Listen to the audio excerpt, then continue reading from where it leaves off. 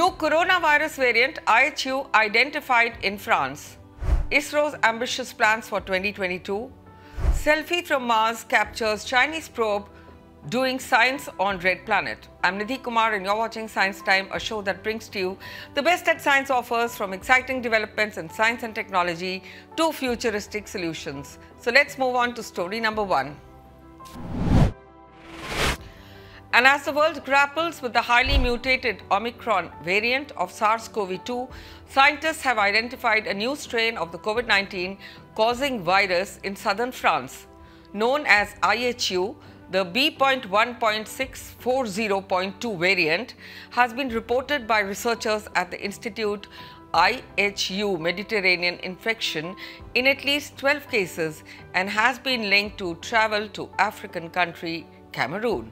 However, the researchers noted that it is too early to speculate on how this variant behaves as far as infection and protection from vaccines is concerned.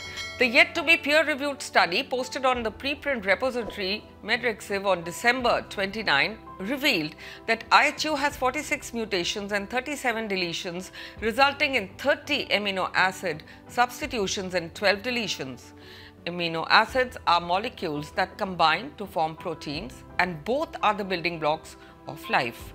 14 amino acid substitutions, including N501Y and E484K, and 9 deletions are located in the spike protein. Most currently used vaccines targeted at the spike protein of SARS-CoV-2, which the virus uses to enter and infect the cells. N501Y and E484K mutations were earlier also found in beta, gamma, theta and Omicron variants.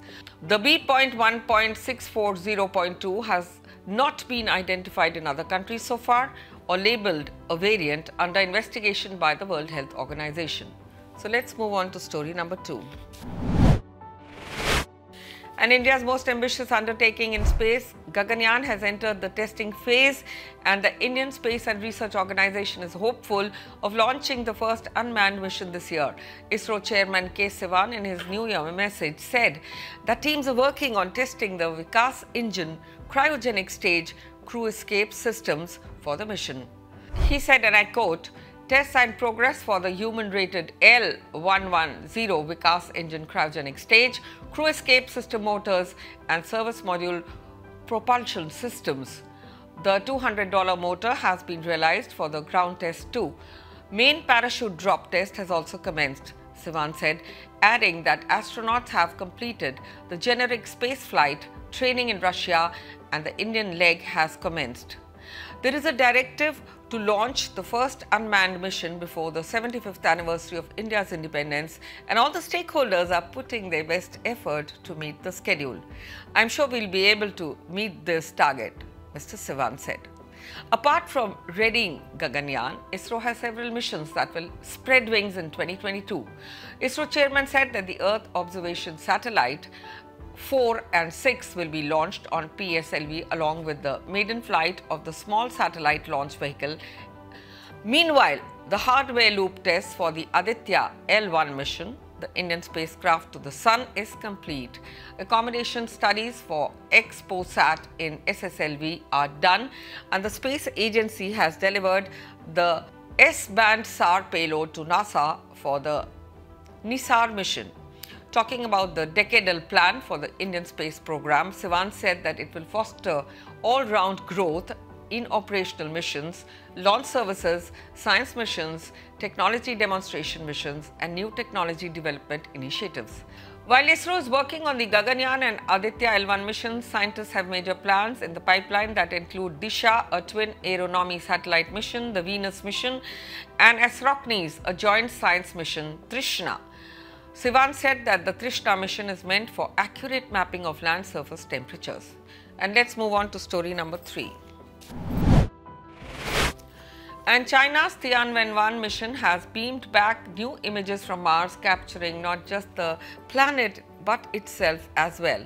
The selfie captured by the spacecraft shows the vast expanse of the red planet in the backdrop as it orbits around. The China National Space Administration released the pictures along with the first full picture of the mission orbiter. In the color pictures, the orbiter is flying around the red planet in an orbit within the ice covers Mars' North Pole and a barren Martian plain in the background. Launched in July 2020 from the Wenshang Space Launch Center in the Hainan province, the Tianwen-1 probe, named after an ancient Chinese poem, traveled a total of 475 million kilometers. The spacecraft entered Martian orbit on February 10, 2021 after conducting several trajectory maneuvers. The mission was unique since China successfully managed to not just orbit the red planet but also land and rove on the Martian surface in its maiden attempt. The Chinese rover Shurong traveled into the Martian soil, becoming the 6th rover on the planet after 5 from NASA. The Chinese rover is working in an impact crater named Utopia Planitia, selected mainly because it is flat and relatively safe place to land. It is now heading towards a region that might once have been the coastline of an ancient ocean, where researchers will search for clues about the evolution of Mars.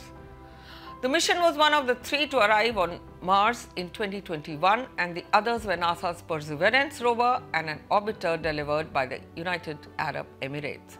And with this, we come to an end of this edition of Science Time. We'll be back with more interesting stories from the world of science next week. Stay tuned to India Science. Namaskar.